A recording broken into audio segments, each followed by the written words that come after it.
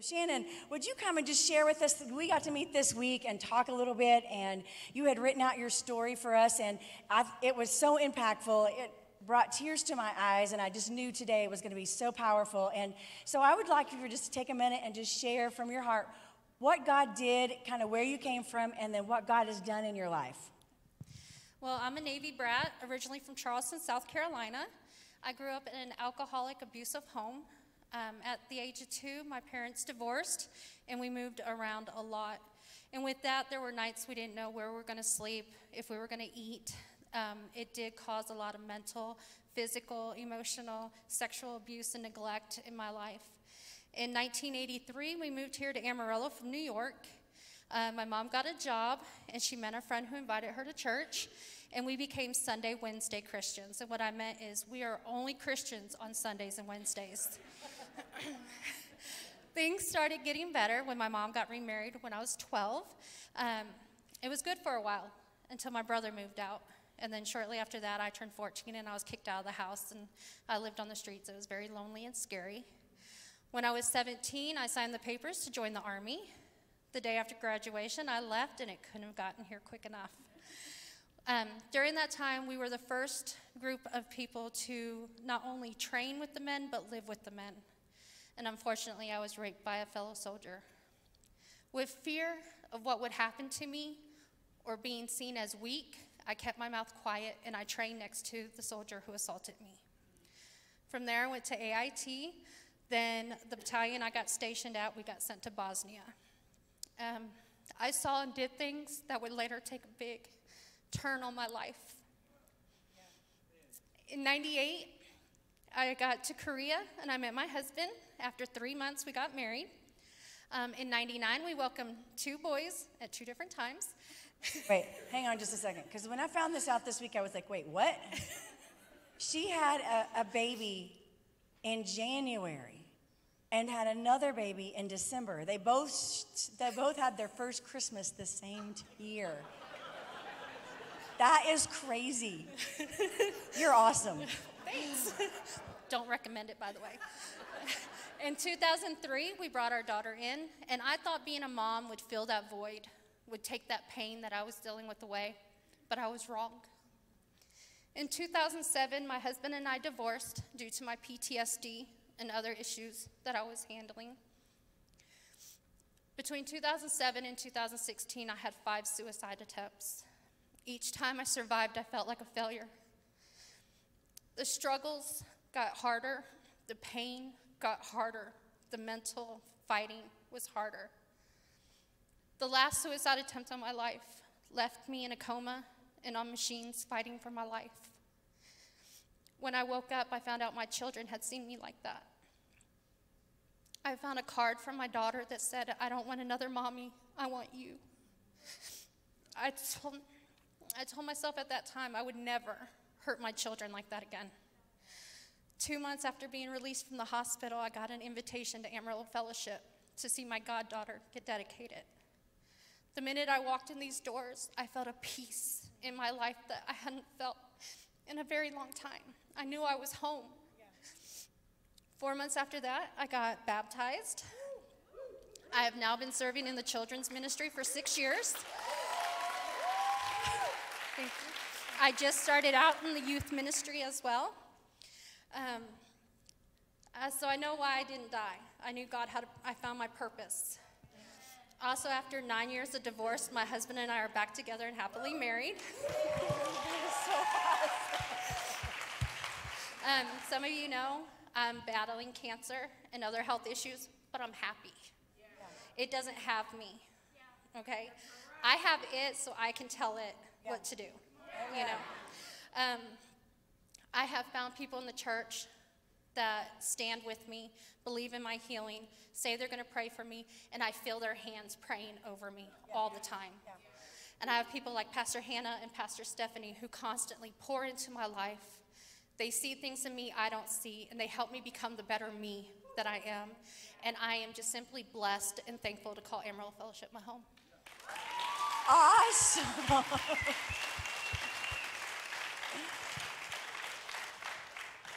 I don't know about you, but that testimony the other day when we were going through it, I couldn't keep the tears away, because I'm telling you, just an invitation to watching your goddaughter get dedicated really did change the trajectory of your life. I mean, Absolutely. It really did, you know? And it's not about just this church, but I tell you what, it's about the power of God. Yes. It's about community. It's about being connected. And God did all of that through the local body. And I mean, all the things of your past. I mean, you know, all of us have a past. All of us have a story, but for you to be brave enough to get up here and tell this story is really huge. And I want to thank you today for doing that. But I want to tell you guys, this is what we're talking about when we're talking about the power of changing lives. That the 99, God always goes after the one. He cares about the one. He cared about Shannon so much and got her into the local body, got her into the house. And the life change and the impact that she's having on our kids' ministry is huge. So I want to thank you for that and just bless you. And let's give her a big round of applause. That was awesome. Oh,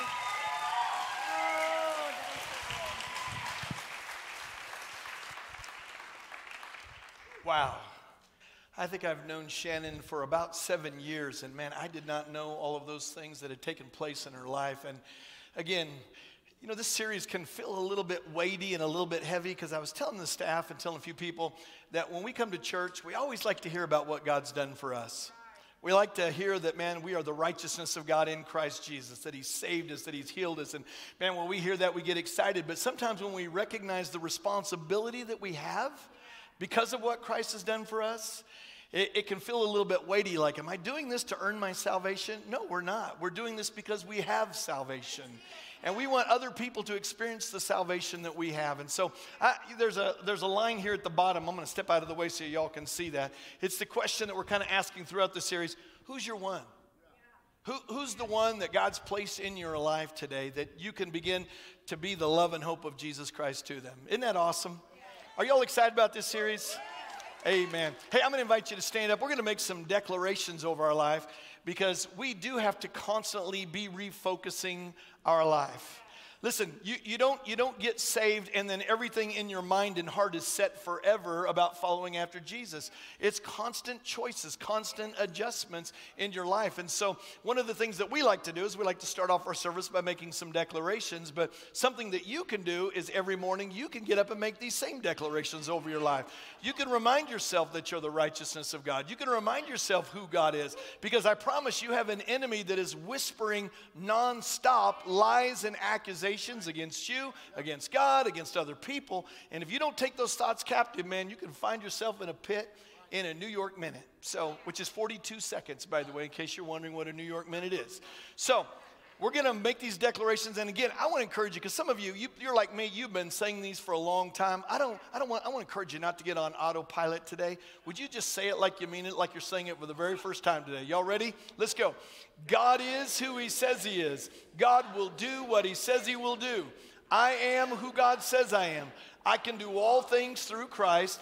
God's word is truth. God's word is alive and active in me. And now, because of what Christ has done, I'm highly favored, greatly blessed, and deeply loved. Y'all believe that today? All right, let me pray over you today. Father, I thank you for this moment that we have. I thank you for the opportunity that we have to step into a moment, Lord, where we're silencing all of the world outside of us and all of the world around us, God, because we simply want to come into a moment and hear from you. Lord, we don't want to hear from Richie, God. We want to hear from you. And though, God, you may speak through me, God, I know today that you want to speak to each person, God, right where they're at, the thing that they need to hear, God, today. So, Lord, I pray whether it's been through the worship, it's through the word, it's through an encouraging word that they hear from somebody else, or God's just your still small voice being downloaded into their life. God, I pray that you would speak to each and every one of our hearts today.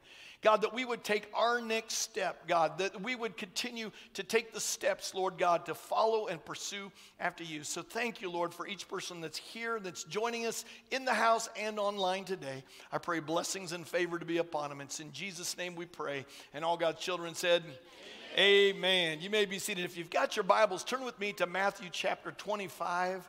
Matthew 25, verse 31. If you don't have your Bible today, it will be on the big Bible on the screen here in just a few minutes. Well, last week we started this series called The One so that we can understand, probably at a deeper level, or at least be reminded the impact that one person can have on the lives of so many others. It really is amazing the impact that we can have. And in fact, if you would stop for just a moment and think, maybe your story's like Shannon's, and you can remember when somebody literally just invited you to come be a part of a baby dedication. They invited you to come and see somebody get water baptized, or they just invited you to come to church because they said, man, we've got this amazing looking pastor that you just want to come listen to him for about an hour. I don't know why you always laugh every time I say that. But however you got here, was that cold and mean? Was that sarcastic? Okay. However you got here, or anything that someone might have said in your life or done for you in just a moment when you had kind of lost your way. Because one of the things I think even as followers of Jesus Christ is we just get lost from time to time. Not as in losing our salvation lost, but lost as in understanding the main thing. And the main thing is to keep the main thing the main thing. And it's the focus of eternal things that matter. But think about that moment when that one person spoke life to you. They encouraged you. I was sharing in the first service that when I was young and I had a young man in my life that was about 4 or 5 years older than me speak into my life. His name was Mike Honor. And I'll remember forever just that moment. I literally can see myself sitting down in the youth room where we were on these wooden pews. Y'all remember wooden pews in church? Man, if you could sit through a service then, that was amazing. But in this wooden pew, and I remember him putting his arm around me and speaking words of life. And I have so many of those moments with my spiritual father, him reminding me that I'm a mighty man of God when I didn't feel like a mighty man of God. My wife that encourages me all the time and just says, man, you're such a great communicator, when a lot of times I walk off the platform and don't feel like it. It's amazing the impact one person has in the lives of one another. That's why God has actually called us to reach the people that God has placed in our world. Listen to this. Even people who are different than you.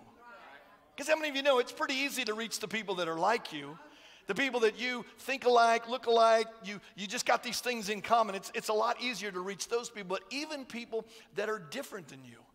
And so what I'd like to do today, I'd like to encourage you today, and for all of us to do today, is instead of looking at the world as something that is out there, something that, it's really hard to kind of get your mind around. What do you mean about reaching the world or my world?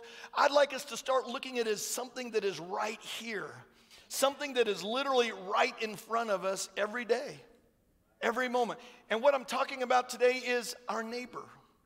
And not just our next door neighbor is where we live, but as our neighbor is in people that are around us. So it might be a coworker. It might be a family member.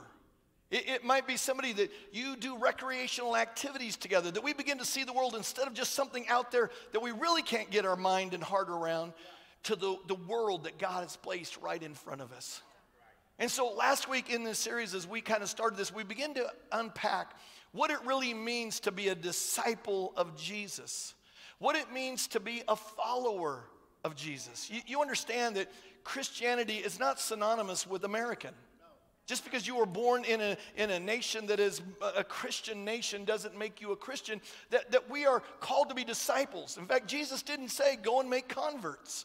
He didn't say go and make churchgoers. He said go and make disciples. And because a disciple is a follower of Jesus. Meaning that every day I make a choice and a decision, and I don't always do it right and do it perfect, but every day I make the choice and decision to say, Jesus, I want to follow after you today.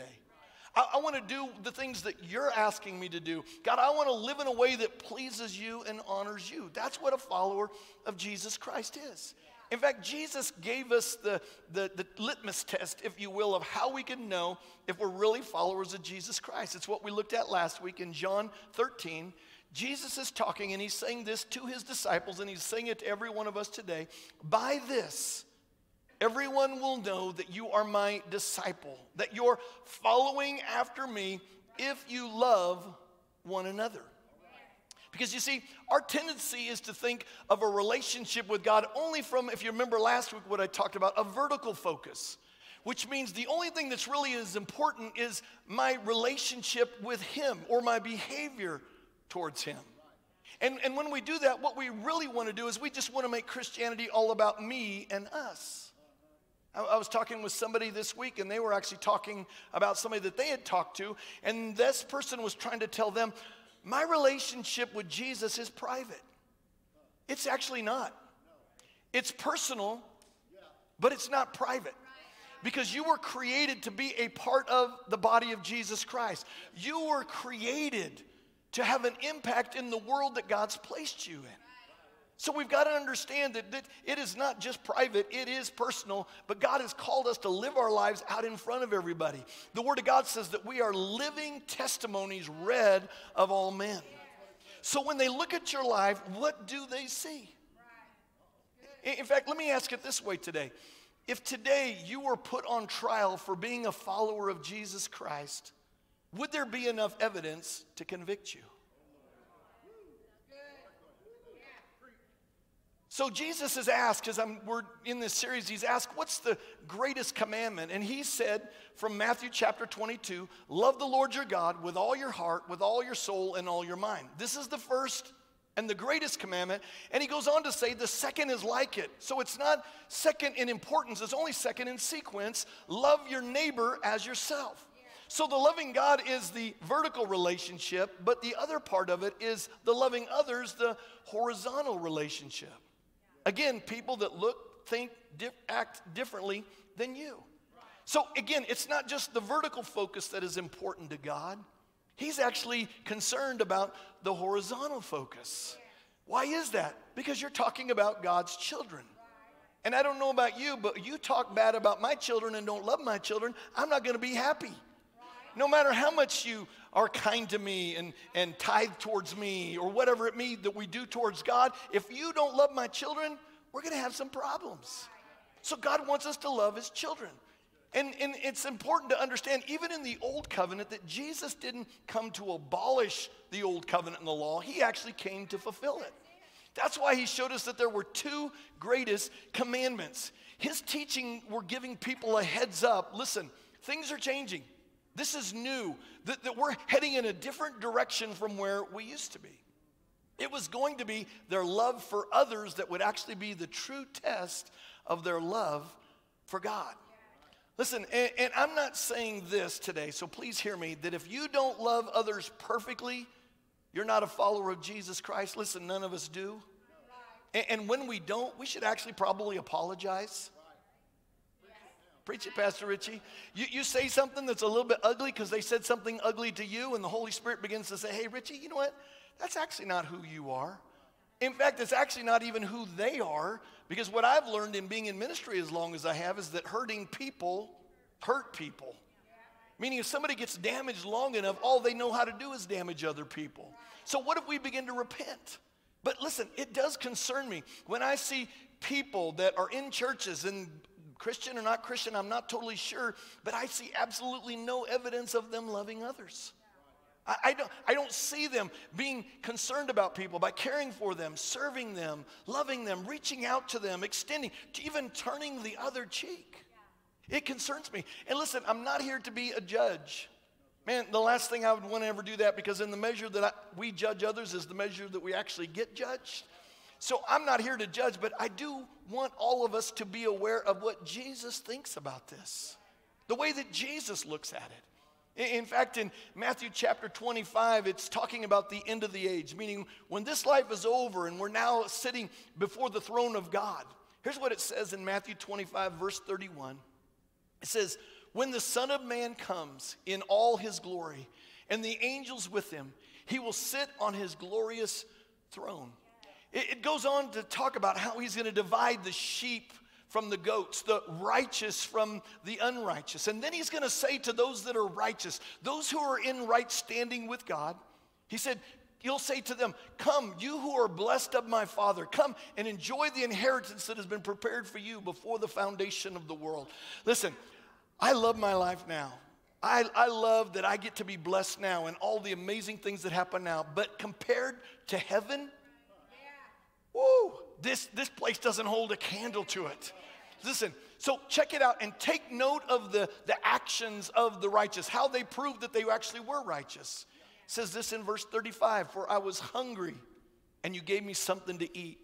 I was thirsty and you gave me something to drink. I was a stranger and you invited me in.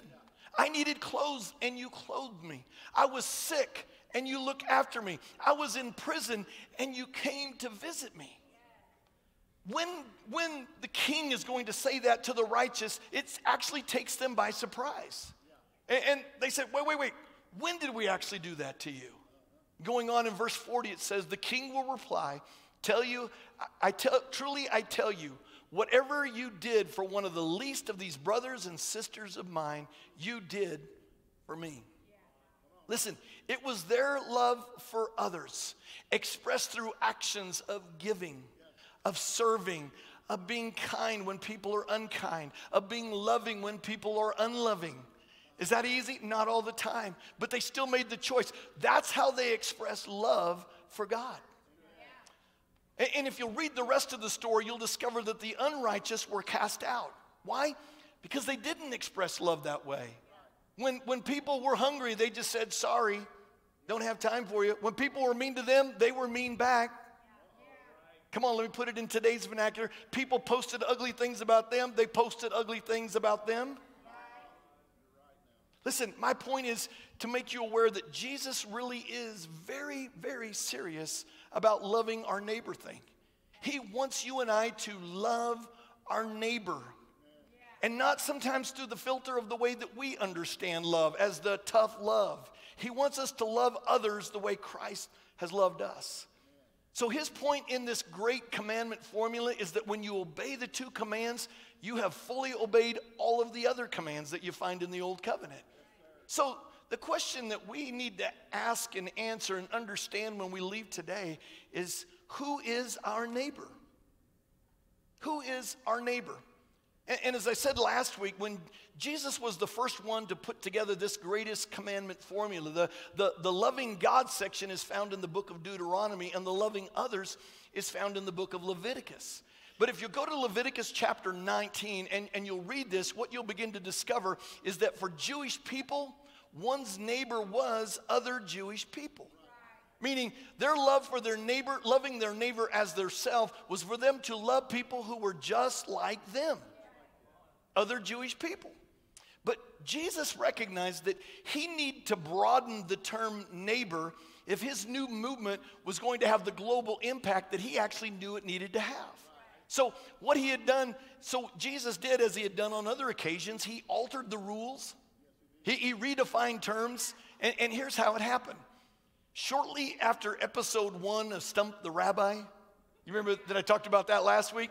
Jesus was approached by another lawyer. Now, I said this in last service, and I want to say it again, but sometimes when you have a lawyer approaching you, how many of you know that's typically not a really good thing? Now, I've got some lawyers as my good friends, and I think a lot of lawyers are really good, but typically it's not a really good thing. So this lawyer comes to him with another trick question. And here's how Luke writes it in Luke chapter 10, verse 25. On one occasion, an expert in the law stood to test Jesus. Teacher, he asked, what must I do to inherit eternal life? Now, that's a great question, by the way. But Jesus knew that there was a question behind the question, so Jesus asked the lawyer a question himself. When he said this, what is written in the law, he replied, how do you read it? Now, it's interesting because this lawyer recited the same verse that Jesus and he had been taught at a very early age. But this guy's pretty smart. He'd actually been paying attention, so he knew all about Jesus' greatest commandment formula. So here's how he responds. Love the Lord your God with all your heart, with all your soul, and with all your strength, and with all your mind. And love your neighbor as yourself. Jesus goes on, you have answered correctly. Do this and you will live. But then the lawyer actually really shows his true cards, what his motive was really behind asking the question, because it says in the next verse, but he wanted to justify himself. Have you ever had somebody that they're really asking you something, but they really are just trying to justify themselves? He wanted to justify himself, so he asked Jesus, who is my neighbor? So what he was really asking Jesus was, if loving others is proof of my love for God, what's the minimum amount of love required to ensure eternal life? Who exactly do I need to love to ensure me some of that eternal life you've been talking about? See, he was looking, as I talked about last week, he was looking to see how close to the not okay line he could get and still be okay, right? So he's looking for a vertical, again, salvation relationship and formula, that it's just about you and I. Listen, it's not for God's sake he's asking this. It's not for his neighbor's sake. It's for his sake. So he asked the question, so who is my neighbor? Then Jesus shares a story that I think is so brilliant because we have reduced it honestly to a figure of speech, but he actually redefines neighbor for everyone. Here's what he says. In reply, Jesus said, a man going down from Jerusalem to Jericho when he was attacked by robbers. They stripped him of his clothes, beat him, and went away, leaving him half dead. Now, I'm sure the lawyer's thinking, now, wait, you're not talking about my neighbor because that's not the neighborhood I live in, right? You know the story. Two religious leaders passed by their beaten, bleeding, dying Jewish brother. Somebody that was just like them. And they don't lift one finger to help. You know what they probably did is, boy, I sure hope somebody helps them out. I'll even pray for you. I'll pray for you. Somebody needs to help them out. Listen, if Jesus' greatest commandment formula is right, these religious leaders, they are not loving God. They are not walking in the eternal life that God actually has for them. Going on in verse 33, and Jesus goes on and says, but a Samaritan. Now, Jesus probably had to pause to let the murmur from the crowd die down a little bit. Because to Jesus' audience, they probably assumed that the Samaritan was the one that caused the problems in the first place. But a Samaritan, as he traveled, came where the man was, and when he saw him, he took pity on him. To which, again, his audience must have thought, surely Jesus isn't going to make the Samaritan the hero in the story, is he? He was. And we went to him, and he bandaged his wounds, pouring on oil and wine. Then he put the man on his own donkey. You realize he's now going to have to walk. You understand how out of the way the love is he's showing to this man. He puts the man on his own donkey, brought him to an inn to take care of him. Now, to Jesus' audience, this has to be crazy. No Samaritan they had ever met would ever show that kind of concern for any Jew. Listen, these groups didn't talk to one another. These groups didn't like each other, let alone touch them. Think problems in the Middle East where people are blowing one another up. Let me make it really practical for you today. Think about someone who doesn't look, think, talk, act, or believe like you do. Someone that you totally do not understand. Every time they say something, you roll your eyes. Think about someone that when they say something or do something or act a certain way, it makes you angry. And even if it doesn't make you angry, something begins to stand up on the inside of you and you're like, okay, I'm a Christian, I'm a follower of Jesus Christ. That's exactly who I'm talking about. Listen, think about somebody who has different religious beliefs than you. Or here's the hot one for today. Think about somebody that has a different political belief than you. Man, I just wish President Trump was still here. Man, thank God for President Biden. Whichever one you would hear and it makes your blood boil, that's who we're talking about. Somebody who has a different ethnic upbringing, or has a different ethnicity, than you. Somebody that was raised differently than you. Somebody that's at a different financial place in their life than you. And they bother you. Again, that's who Jesus is talking about. And in this story, he goes on to say, the next day, to which Jesus' audience had to be saying, are you kidding me? The next day? The next day, he took out 2 denarii, gave them to the innkeeper. Look after him, he said, and when I return, I will reimburse you for any extra expense you may have. Listen, for the Jewish people that are hearing this story, and it's hard again for us to put ourselves in there, this is so over the top. It is. Listen, they shouldn't have to spend this much of their imagination on a story designed by Jesus to distract them from the original question. But once they settled down, Jesus did something that they wouldn't live long enough to really appreciate. He redefined neighbor for everyone forever. He broadened the definition of neighbor to include people who don't think, look, act, or believe like you. That's our neighbor. Listen, again, the significance of this parable is often missed because, again, we've reduced it to a figure of speech. The Good Samaritan, boy, there's a Good Samaritan, and we don't really understand it. But this changed forever. Jesus changed forever how we are to define our neighbor. That it's no longer the people that look like us, think like us, act like us. It's people that are different than us. And this is new. And again, this is challenging. Because I know as I'm saying this, some of you got your heels digged in going, oh no, Pastor Richie, not me. You just don't understand these people. They don't really love God. They don't really know Jesus. If they did, they wouldn't vote Republican. Or they wouldn't vote Democrat. Just heads up, Jesus is neither a Republican or a Democrat, just so you know. All right? He loves all people and he sees all people as their neighbor. This challenges us. It challenges us to actually walk out a faith that's not driven by our feelings and our emotions. It challenges us to make right decisions in moments because you can today decide, okay, all right, Pastor Richie, I'm hearing what you're saying. I'm going to try it. I'm going to try it. If I feel like it, I'm going to try it. It isn't going to work that way. You simply have to make the decision. I'm going to allow the love of God that's in me. It's one of the reasons why I spend so much time talking about the love of God. Because we've got to believe it. We've got to receive it. We've got to understand how perfectly God loves us. The Word of God says that while we were yet sinners, Christ died for us. For God so loved the world, the saved world, the lost world, that he sent his only Son to die on an old rugged cross to pay the penalty for our sin.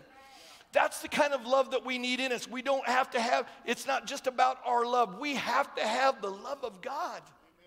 We have to have the love of God in us. This challenges us.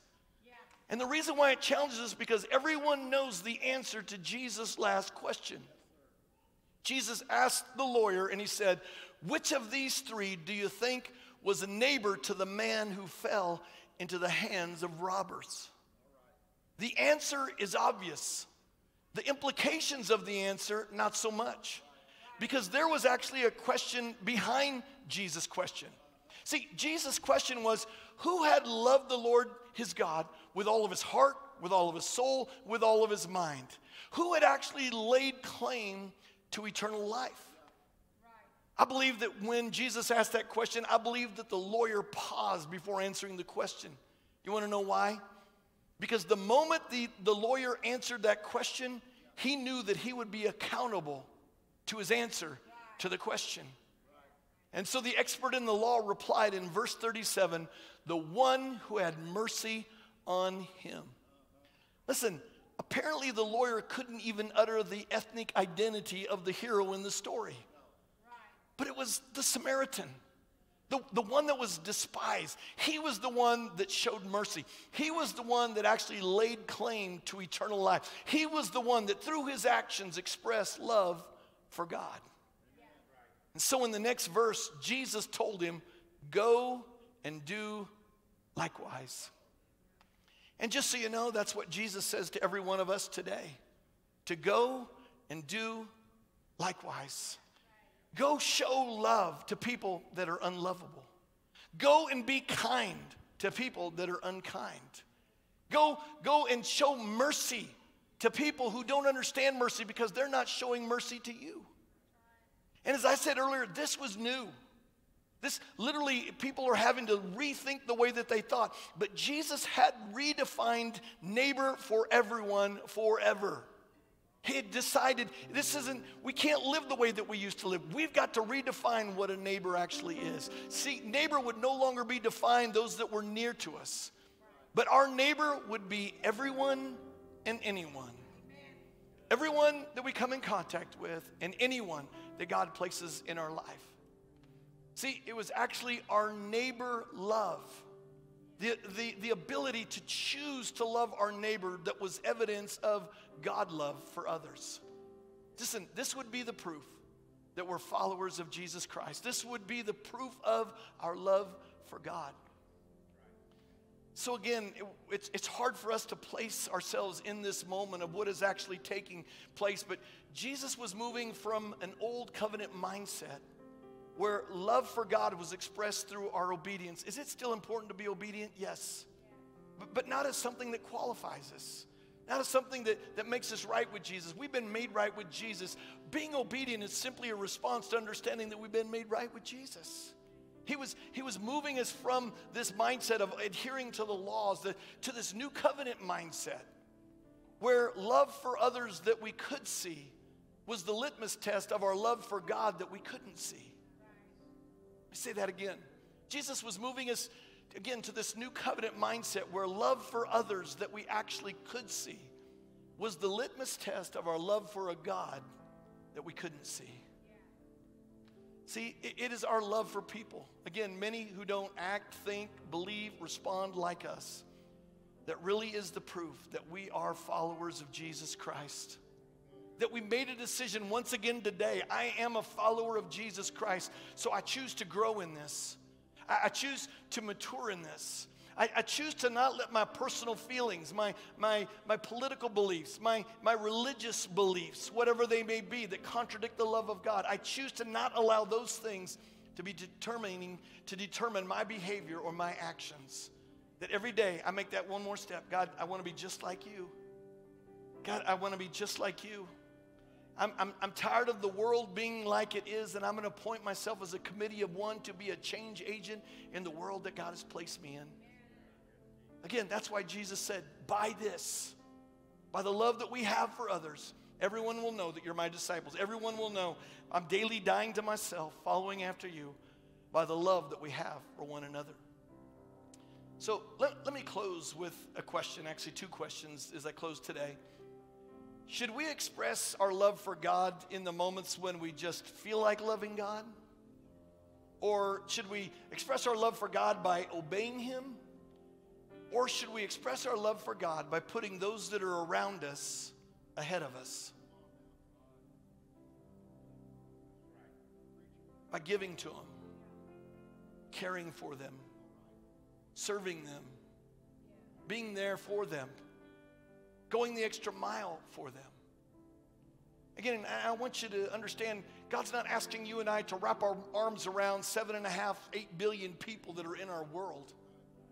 But He is asking us to wrap our arms around the people that are in our world that's right in front of us. The people that God's placed in our life. Whether they think like us, look like us, or act like us, it doesn't matter.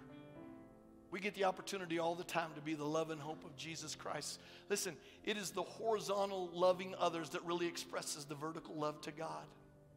So what would you be willing to do to change your world?